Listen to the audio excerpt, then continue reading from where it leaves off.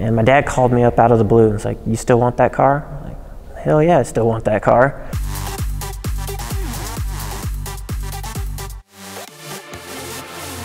My grandpa bought the car in 1959. It's a Cadillac DeVille. It has dealer installed AC, but it doesn't have the factory AC or cruise control. Power seats, power windows, a tronic eye that senses the high beams and turns your headlights down to low beams.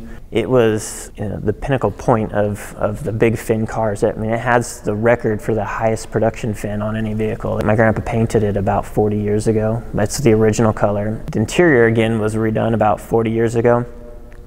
But the stock Cadillac interior of that day would snag women's dresses, the fabric they used. So knowing my grandma, that got changed.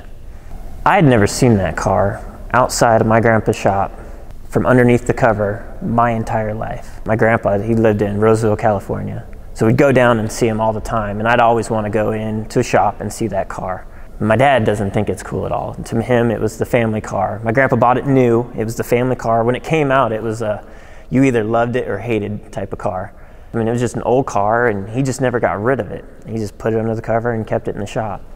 And my grandpa passed away, and I asked my grandma, I was like, "Can I have that car? Can I buy it? What can I do to make sure that that car comes to me?" She refused to deal with it. She would not really acknowledge it at all. So one of the last times I asked her, my kid, he was like a year or so old. I got her to let us go into my grandpa's shop, pulled the cover off, took the opportunity to take pictures with my son in it, thinking I'd never see this car again. Because that day when I asked my grandma, she told me she wanted to keep it in the family. I'm a full-blood grandchild, so my grandma, she wasn't there all the way. And about a year and a half later, she passed away. I got nothing from that. The way it worked was everything got split down right down the middle between my dad and his brother. And my dad called me up out of the blue and was like, "You still want that car?" I'm like, "Hell yeah, I still want that car." And he's like, "Well, it's yours." He actually paid his brother for half the car out of all the inheritance and said I could have it.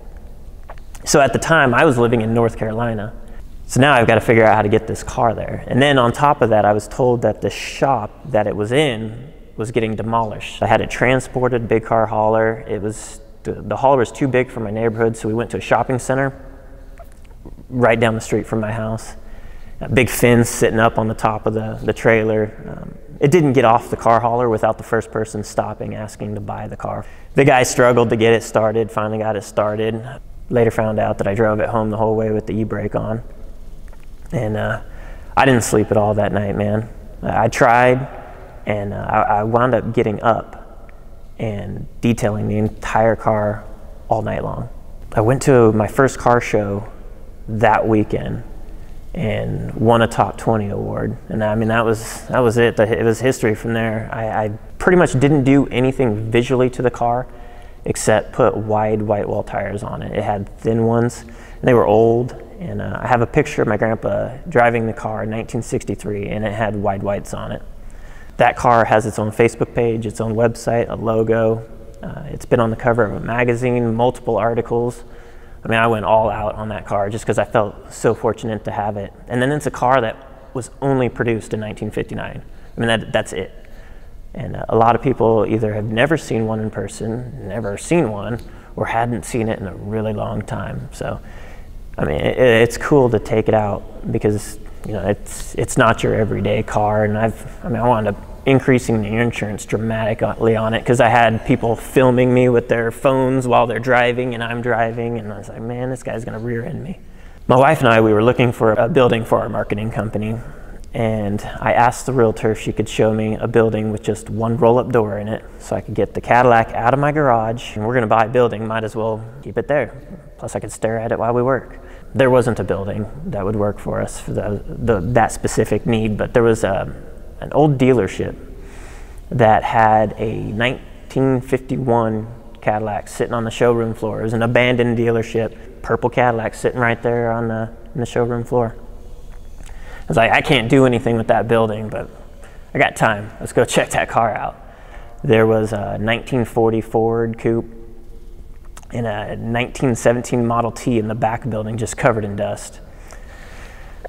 So I proceed to tell the realtor, I'm like, this is what I would do with this building if I had it, just hypothetically, because I had the concept after a couple of years of having my grandpa's car. She tells me her dad owns the building and I needed to meet him. So a couple minutes later, he comes by, I tell him everything I would do to this building if I had it, and he looks at me, he's like, so would we do this together? I'm like, I can't do it alone. I mean, and that was pretty much it. A couple days later, his daughter, my realtor, called and said, my daddy's down there knocking walls down. You should probably go down there. I'm like, holy cow. So I go down there, sure enough. His construction crew's in there, knocked the whole front wall down. They were clearing everything out. So I was like, holy cow. So we scrambled. I mean, I went and got the logo, got the business filed, went and got a dealer's license, got all the insurance, got everything. Plus I had to do actual research on the business model because it's just a concept that may or may not have worked. And now I've got this guy that kicked me in the ass and said, well, I'm doing it one way or another.